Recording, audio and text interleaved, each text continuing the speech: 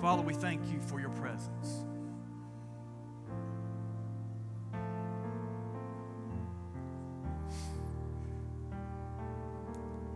That you would do us the favor of meeting here with us today. Thank you for the songs that have reminded us that our lives should be about bringing you glory and honor and worship to you. Thank you for reminding us through the song that whatever we are facing, no matter how difficult things may be,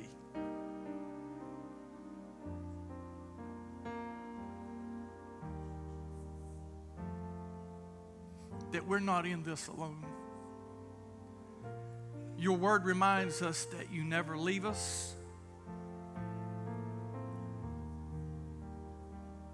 You never forsake us. And we ask that by your Holy Spirit's presence and power today, that you would minister to the heart, the mind, the emotions, the spirit of every individual who's made the effort to be here today. May we surrender everything that we have and all that we are to you. And in that process, draw ever closer to you.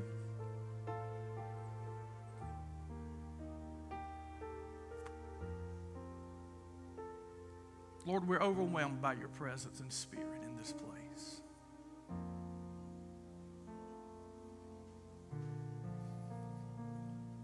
Open our ears to hear your word today.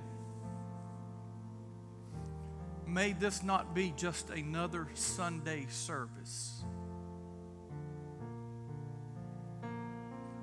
but may we experience you in a very personal and real and powerful way, so that as we leave today, there will be no doubt that we have been with you, that our lives have been changed and impacted by your presence, as only you can do. For these things we pray and ask now in the mighty and the powerful name of Jesus. And everybody said, amen. Listen, I could just let them sing a few more songs and just worship and just go home and say, it's been good to be in the Lord's house. Listen, folks, don't ever take for granted the presence of God when he meets with us. What a precious, precious gift. Today we begin a brand new series. It's going to last for 8 weeks. Don't sigh. It's going to go by quickly.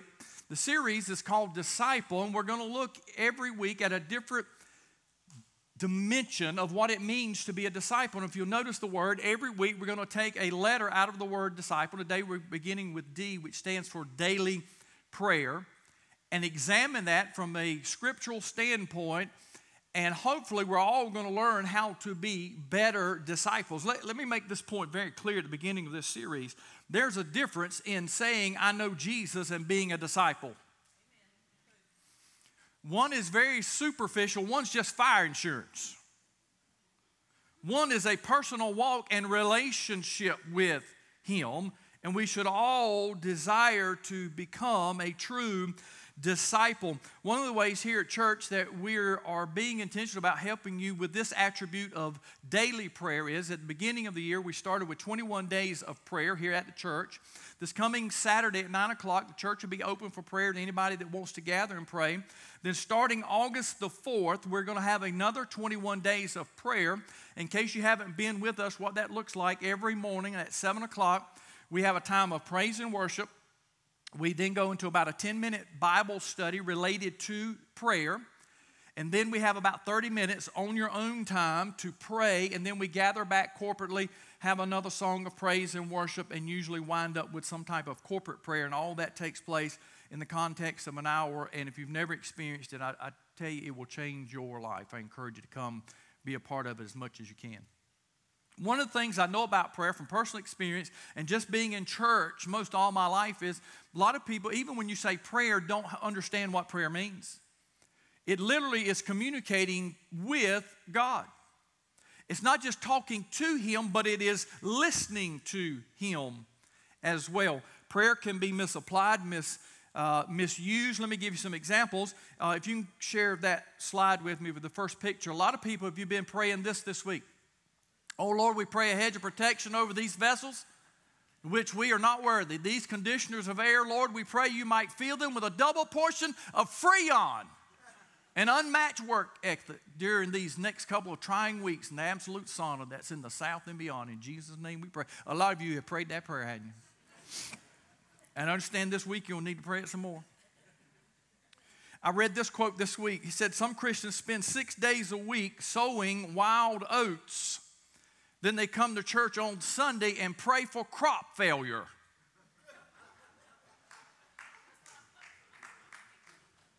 Because a lot of times we just pray crisis prayers, right? Let's be honest.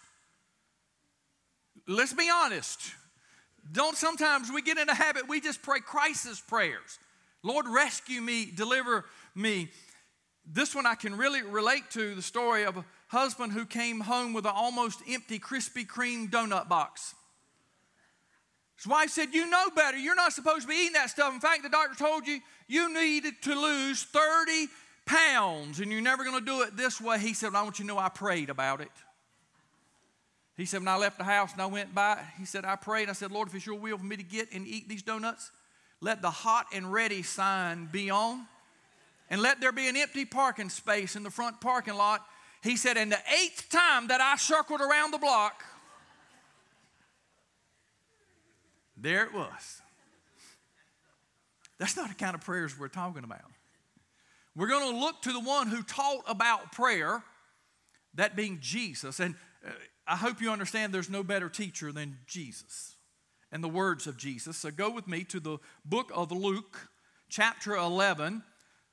Luke, that's a New Testament book. He was a Gentile follower, disciple, not one of the original 12, but a disciple of Jesus. He was also a physician. He wrote the book of Luke and also the book of Acts. And this is what he records here related to prayer. He said, once Jesus was in a certain place praying. I can tell you from personal experience, if you and I are going to develop a daily habit of prayer, there needs to be a place. It's good to have an attitude of prayer throughout the entire day. We all need to be doing that. But I'm talking about where you meet alone with God, and Jesus found it necessary, and there are many accounts in Scripture where he went to be alone to pray at a certain place to pray. The place is important because the implication is he found a place, listen to me, that was free of hindrances and distractions. Let's put it in where we can understand it. He went to a place where he wasn't checking his cell phone and his emails and his texts and his social media every 30 seconds. Oh, I got no support. It's okay. He went to a designated place to pray, to communicate with his heavenly Father. So a place is important, not just a physical place. I have 2 or 3 of those places that I typically go most every morning. But it's not just a physical place, it is a mental place and a spiritual place. If you're going to be effective in daily prayer to God through Jesus, you're going to have to be in the right place. Location, mind, emotion, spirit. Notice, and he goes on to say, as he finished. There's a clear indication Jesus had a start time to this occasion, this prayer. He had a place he went to that was isolated and alone from distractions. He started, and there was a time when he stopped, meaning he put a period behind it, and he moved on to something else. I just told you, constant spirit and attitude of prayer is a great thing. We need that. But we also need a designated time of prayer if it's going to become a daily habit. We're talking about becoming a disciple. Disciple and discipline are the same root word. I hope you understand. It says, and as he finished, one of his disciples came to him and said, Lord, teach us to pray. I appreciate the fact that this particular disciple wasn't just interested in saying, hey, give me some insights personally so that I can pray better. He said, corporately, we need to become better prayer people. Can I tell you one of the greatest needs in the church, in this church, is the fact that we all need to become better prayer people. I love the fact in the passage of Scripture where Jesus said, my house should be called a house of prayer. He said, Lord, teach us, all of us. Notice these are already disciples. They are already in relationship with Jesus. They are already walking with Him, looking at Him, listening to Him. And they said, we need to learn how to pray better. I find it interesting that in the Scripture, there's nowhere that Jesus ever taught anybody how to preach. He didn't teach anybody how to sing. But there are multiple occasions where He taught people how to pray. And they said, teach us, Lord, to pray. One of the reasons they wanted Him to teach them how to pray is because when He prayed, He saw results.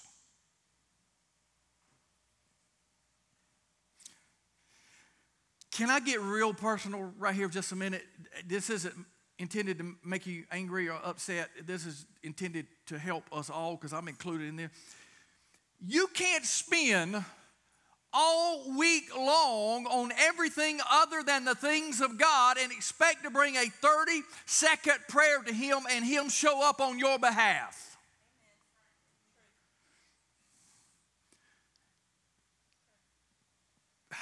I see the pushback. That's not discipleship. That is convenience. That's my grocery list. God, give me this and do this. And by the way, if you do it before I get to the end of the driveway, I would appreciate it. They saw in Jesus a daily life of prayer and the results and the power in His life to be an effective witness through prayer. And so they said, Lord, we want some insights. And now, the good thing is He answered that prayer immediately because He starts teaching about it. And what we're going to look at in the next few verses is this prayer. We often call it the Lord's Prayer. It's not the Lord's Prayer, it's the disciples' prayer. It's a model prayer that lists categorically some areas that we need to be focused on in prayer. Now, I'm not saying you have to cover them all every time you pray, but you should cover them all at some point in time in your prayer life. And here's what I find really interesting in this next few verses that we're going to look at. Jesus spends 3 verses here in the Scripture to talk about 6 elements of effective, powerful prayer. And when He gets through with that one, then He spends 6 verses talking about 1 element of prayer.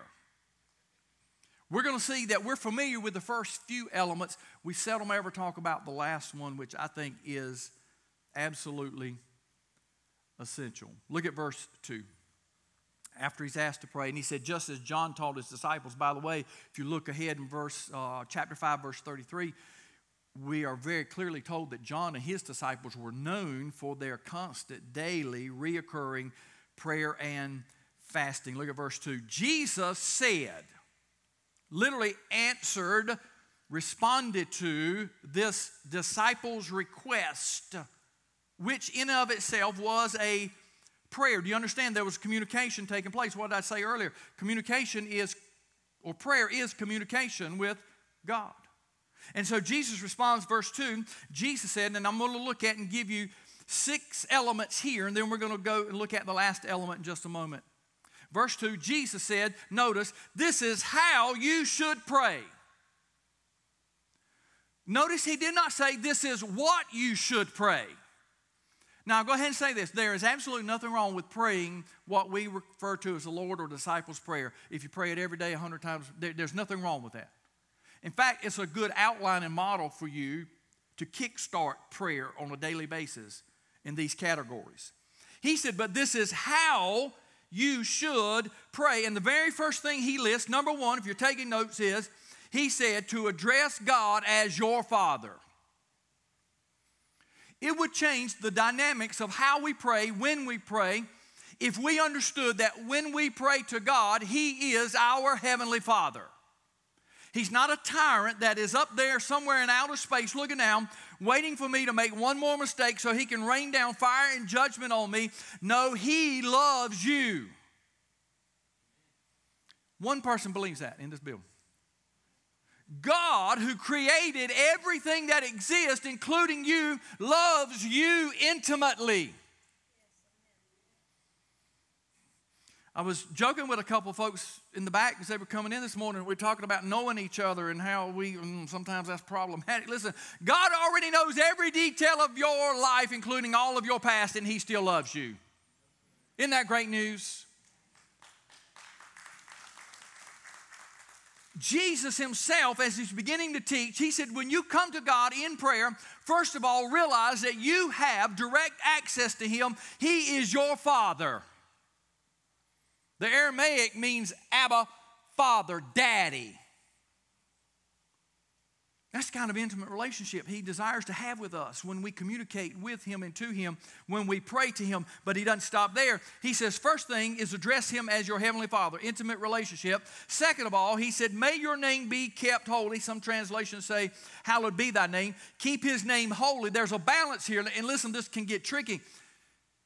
When you pray, you ought to pray because you know that He loves you and you got an intimate relationship and you can just go to Him as your Father. But part of the problem with that is if we're not careful, we get too casual and we say things like, I'm going to talk to the man upstairs, the big guy in the sky. No, that's not honoring who God is. We need to keep a healthy balance of knowing He's our Father that loves us and cares for us, and also a healthy balance of who He is that we reverence and honor Him in a sacred way. Do you see the difference? He said you need to do both when you come to Him in prayer. So we've got intimacy as Father. We got honoring and reverencing, having all for Him in His name, which represents His character. Thirdly, the third part He addresses in this, quote, model prayer is, may your kingdom come soon. Let me give you two aspects to what this means. One is, we should always keep an eternal perspective when we pray.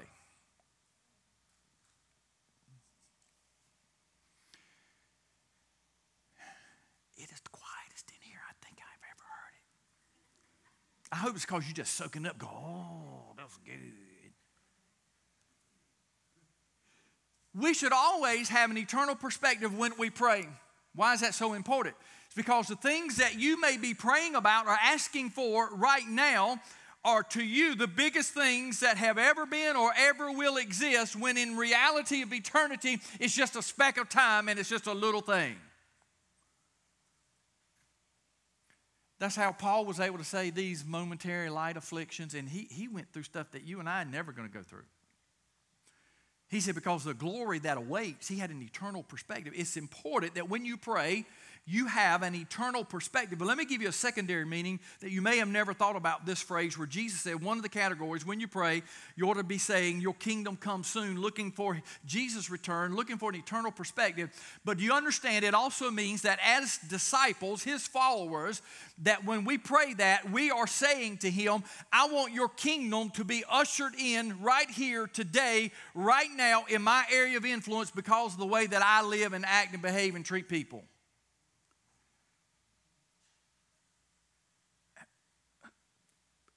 I see somebody go, whoa, I never heard that. That's why we're teaching.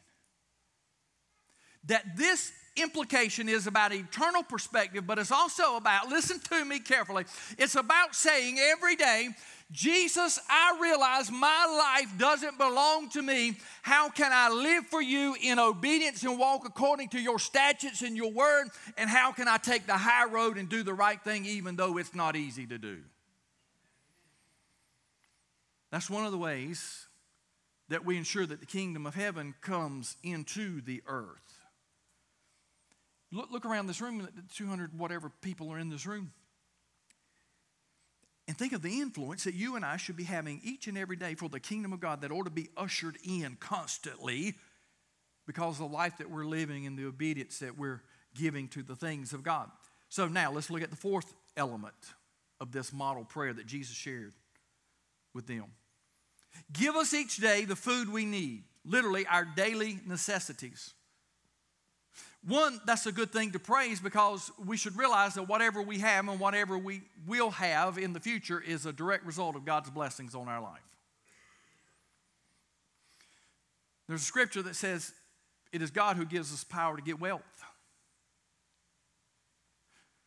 And I know what some people are thinking right now. I can almost see it on your face. So I'm going to say it this way. I'm not wealthy like some of you people are. If you had a place to sleep last night and you had food to eat yesterday and you got clothes to put on your back, you are a wealthy person. If you have family and friends and people who love and support and care about you, you are a wealthy person. If your name's in the Lamb's Book of Life and you know Jesus as your Lord and Savior, you are a wealthy person.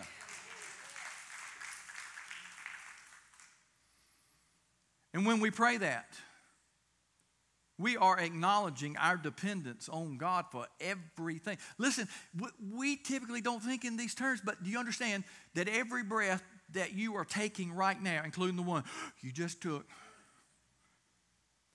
it don't belong to you to start with. It's a gift from God. That's a necessity, isn't it? And he says you need to understand when you pray that everything that we have, everything that we need comes from God. Now look at verse 4. Here's the fifth element of this model prayer. And remember now, today we're talking about becoming a better disciple through daily prayer and intercession. Here's the part we like to skip over sometimes. This should be a regular part of our prayer life. He said, forgive us our sins. He said, that's one thing we should pray. Listen, as a believer, I'm going to go ahead and confess to you right now that this week, y'all hoping for the details, aren't you? You ain't going to get them. This week, I needed to say, God, I'm coming to you to spend some time in prayer, but first of all, I need to acknowledge what you already know about what I said, what I did, what I thought, what I wish I could do.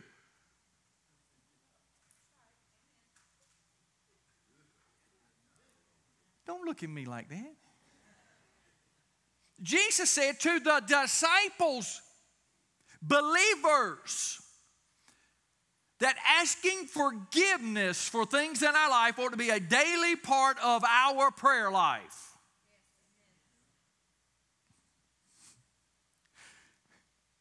And he didn't stop there. He said, forgive us our sins as or accordingly that we forgive those who sin against us. We will address the first part of that much quicker. The part about, Lord, forgive me. Yes, I probably shouldn't have thought that, said that, acted that way. I maybe got an outline. Lord, forgive me. We will address that part much quicker than the part where, Lord, you know how they treated me, how they responded, what they said, what they did, and how that hurt, offended me, and caused damage in my life. Will you please forgive them? One of the things that breaks fellowship with God, that keeps us from having an effective daily prayer life, is unforgiveness in our life toward other people. Even as a disciple, a follower of Christ. And literally what Jesus was saying, when you are reminded in prayer of what you've been forgiven of in your sin debt, it ought to be a natural outflow that you are intentional about forgiving and releasing those people. I'm on my own, aren't I? Let me give you a quick illustration. I saw this week. Can you give me that next slide of the locks? If you go to a bank safe deposit lock, and there are certain safes just like this one right here that require 2 keys to open something, to be able to access it. And that's the way I see this verse right here.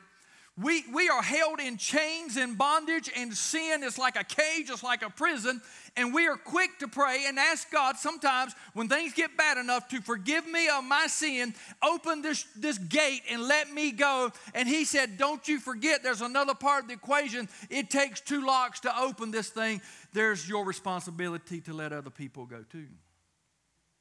Oh my God, this is so... Oh, I wish I had time just to stay right there. Go back. The part of the reason we stay chained and locked up, even when we've asked Jesus in our heart, we've never taken the courage or the next step to put the key of our forgiveness in it so they can turn the handle and let us walk free.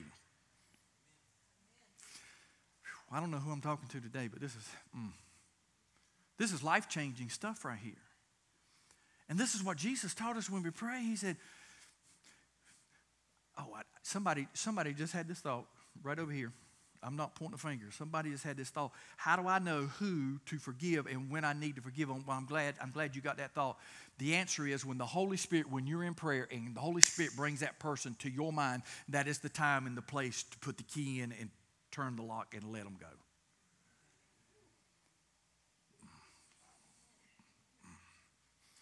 He said, forgive us of our sins as we forgive those who have sinned against us. And the 6th element of this model prayer that will help us in our daily prayer life to become a better disciple, he said, and don't let us yield to temptation. I've said it numerous times. It's not the temptation that's the problem. Temptation in and of itself is not the sin. It's how we respond to the temptation. And let me tell you this. If as a believer, you may have walked with Jesus for 20 years, 30 years, and you say, well, I'll tell you what, I'm better than pretty much anybody else I know. I'm glad I don't struggle like some of the other weaker believers around me. I need to remind you the passage of Scripture says, to he who thinks he stands, take heed lest he falls. And pride goes before destruction, and a haughty spirit goes before a fall. I was having a conversation with my wife recently, and I said to her, in some areas of my life, the way that I keep from falling into sin in some of those areas is to constantly be reminded that I am susceptible to falling into sin. You with me? It's when we become so arrogant. Well, I never do that. I never struggle with that. You better shut your mouth.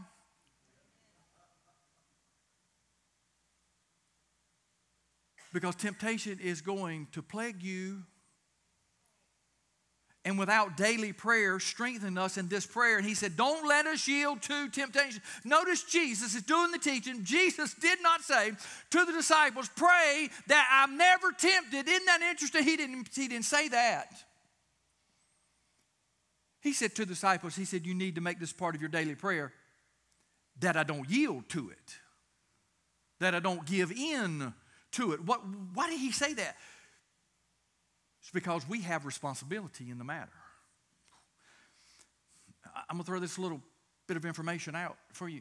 Sometimes, I don't know how we get this concept that if I pray about something, I am now resolved of all my human responsibility in the matter. You can pray, Lord, keep me from falling in temptation 72 times a day, but when temptation comes, if you don't say no,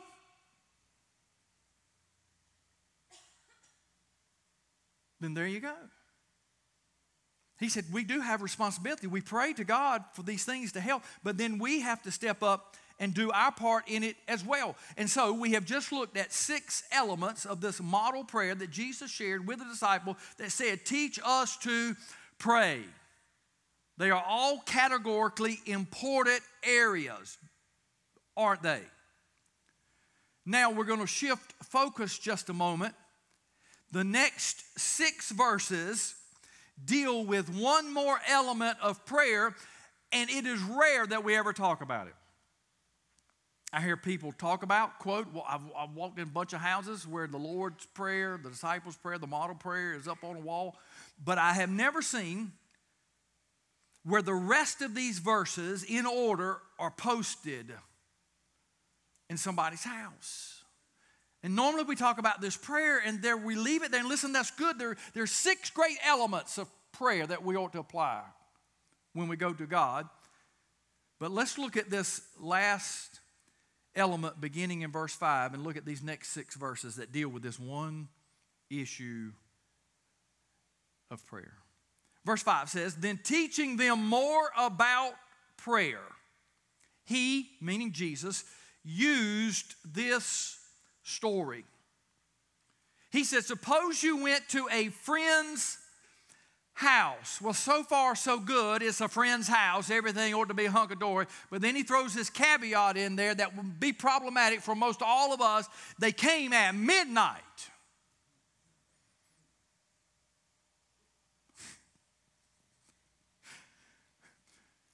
If you show up at my house at midnight,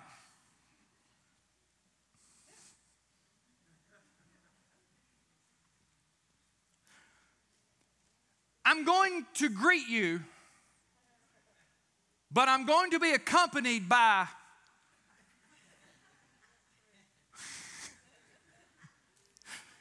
you understand, right? We live here in the rural South. But in the story, Jesus said, this guy went to his friend's house at midnight, and he went wanting to borrow 3 loaves of bread. Now, not 3 loaves like we get at the grocery store. Let's make an equation to it. 3 slices of bread. 3 biscuits. 3 pieces of cornbread. It's getting better on time, isn't it? He said, this guy went to a friend's house at midnight wanting to borrow 3 slices of bread. He says, but you say to him, verse 6, a friend of mine, meaning another friend. So you got the one guy going to the next friend's house. And by the way, Jewish culture was much different than ours. They lived very communal, very close together. It was very customary for them to show kindness and hospitality to friends, family, and even to strangers, even to take people in for the night. Well, that's a big change from where we live, isn't it? So you got this guy going to this guy's house at midnight wanting to borrow some bread. And he says to the man of the house, he says, a friend of mine, meaning another person just showed up, has arrived for a visit. You following the story? Do you understand that the guy who's asking to borrow the bread had the other visitor show up unexpectedly at his house also about what time? Midnight. That's some late travelers. He says, has just arrived for a visit, unplanned, unexpected, and I have nothing for him to eat. We see 3 men in this story. One is hungry. One is trying to be a good host. And we see the third one is hesitant to step up.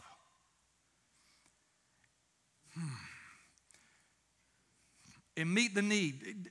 If you don't remember anything else, what I say today, you need to remember this point right here. So many times you and I are the answer to the prayer that other people have prayed to God about.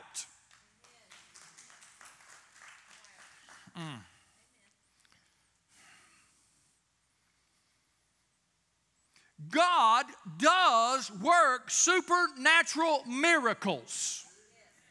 He's still in the miracle working business. But most often he uses other people as the answer to the prayer that somebody else has prayed. Dear Lord. And as a church, if we can get to the point where we recognize we hold the answer to somebody's prayer, God will be glorified 1,000 times more than what He's already being done. I hope you see this principle in this hungry man, the host, and the hesitant man. He says, I have nothing for him to eat. Verse 7. And suppose he calls out from his bedroom. This is the guy living in the house that apparently has the food, where the other friend has come over and said, hey, I got this need. Somebody just showed up. I ain't got no bread. And he said, he's really hungry. Can you just loan me some bread? The guy doesn't even bother to get up out of bed.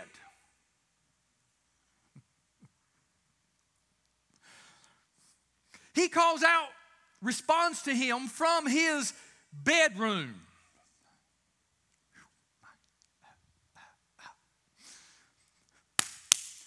Lazy people aren't going to be the answer to somebody else's prayer. Oh, Lord have mercy.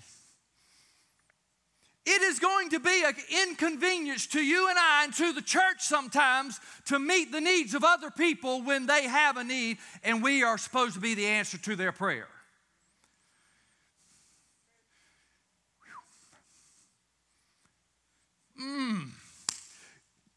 Oh, I'm fired up about this point, and I'm scared because I don't want to run you all off. But you can't live a life of 100% convenience and be the answer to somebody else's prayer.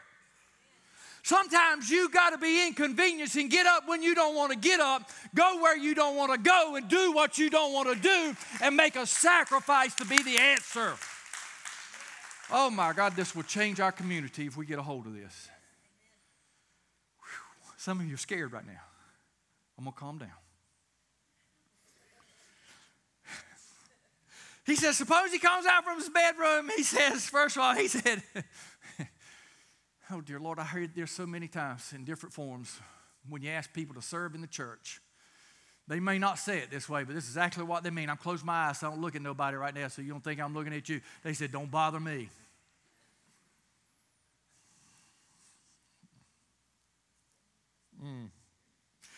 Did you just say I need to move on? Oh, okay. Said, don't bother me. Here's another reason, another excuse. The door is locked for the night. Here's another one. And my family and I are all in bed. They're not asleep because you're shouting back and forth through the house.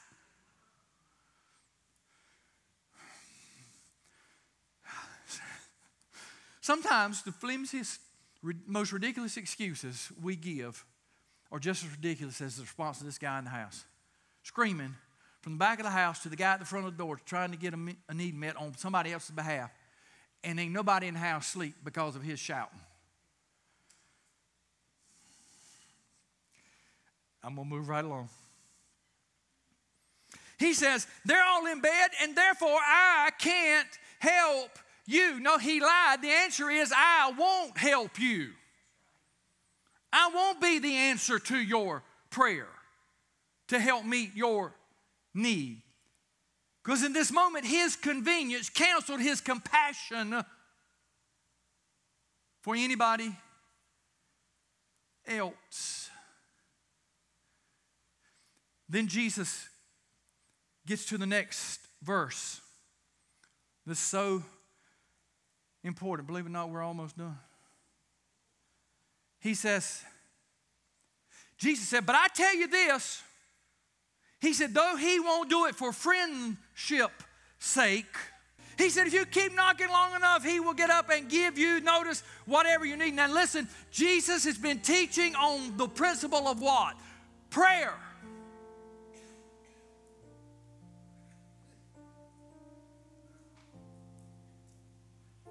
Here's an element he's going to spend all of these verses on, dealing with this one issue of persistence in prayer. If you know you are praying and asking for a good thing and something that is godly and according to Scripture, don't give up, don't delay, don't stop praying until you see something move.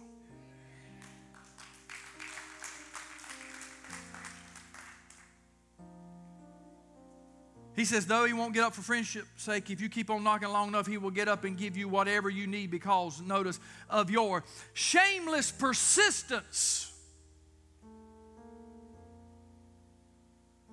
The guy going to the house on somebody else's behalf, he just kept on knocking. And the guy said, don't bother me, we're asleep. Blah, blah, blah, blah, all those things. He just kept. until the guy got up, till the answer came, till he saw a breakthrough. And then Jesus continued teaching in verse 9. He said, and so I tell you to keep on asking. I have heard people say this. I struggle with this statement. I think I understand where they're coming from, but I think it's erroneous. I have heard people, I've heard preachers, I've heard pastors, evangelists say, you pray for something one time, and if you ask again, you don't have faith. I don't believe that. I'm going to listen to the teaching of Jesus, where he said, you just keep knocking. You just keep praying. You just stay persistent and consistent. He said, I tell you to keep on asking and you will receive what you ask for. Keep on seeking, you will find it.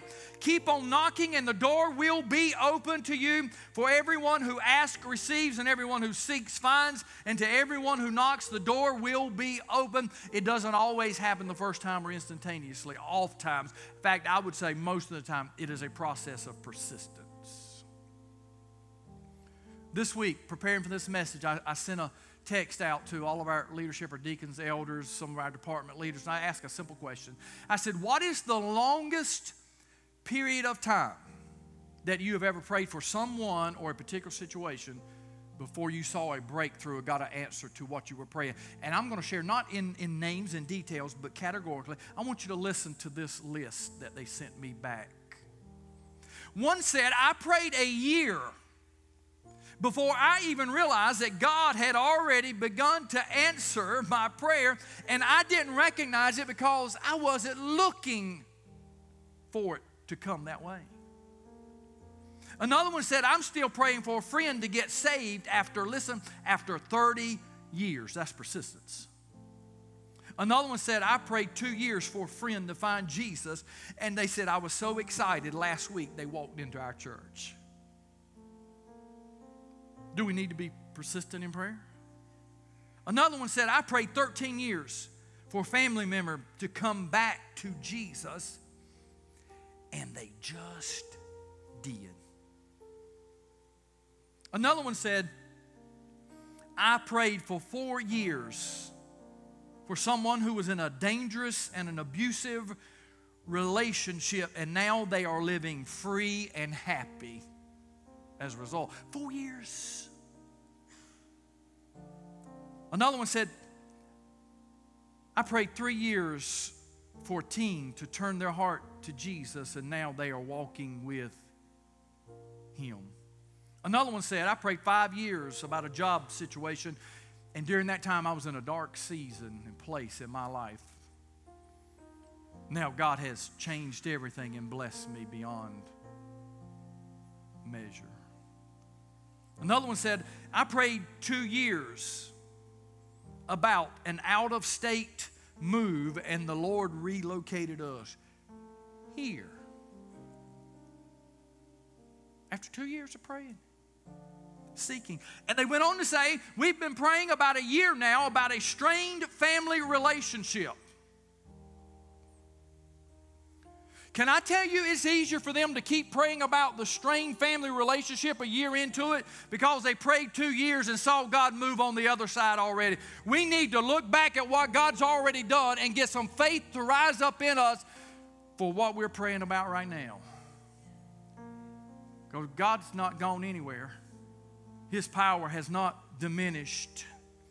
Here's another one that responded and said, I prayed 35 years for a family member to commit their life to Christ and become a true disciple of Jesus, and now they have. 35 years. Here's one more. This one said, I prayed for months and months for someone who was in a severe car accident, and by all practical means, and I know about that situation, even the doctors, they kind of gave up hope on that person even to live. It was so bad.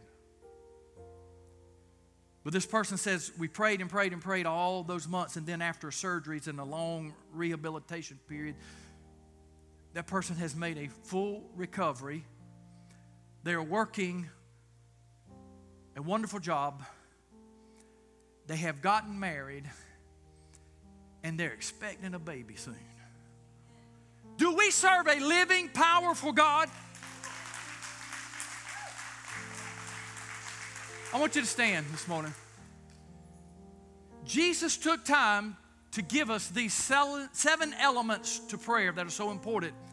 But I want you to notice he spent the biggest majority, 6 verses, to this one issue. It's persistence. Not giving up. Heads bowed, eyes closed. I'm just going to ask you real quick. Who in here besides me, I already got my hand up, say, I need and want to become a better disciple through daily prayer, and with God's help, that's what I want to do. I want to take these principles today, put them into action. I want my prayer life to be transformed. Yes, you're honest all over this building. Thank you for being honest. Now here's the next question. How many of you will say, I have prayed about a circumstance, a situation, a relationship, a healing, a job, a career, a financial breakthrough, relationships that are strained, salvation for people that I know and love. I've prayed for God to deliver me from fear and anxiety and frustration. I have prayed and I have prayed and I have prayed, and I've not seen the answer. I've not seen the breakthrough. But I sense faith in this place today, and I understand that persistence is as important an element in my prayer as any of the things we've talked about. And with God's help, I'm going to Him one more time, trusting Him for what I need in my life. How many folks I got in this house today? Yes, all of us.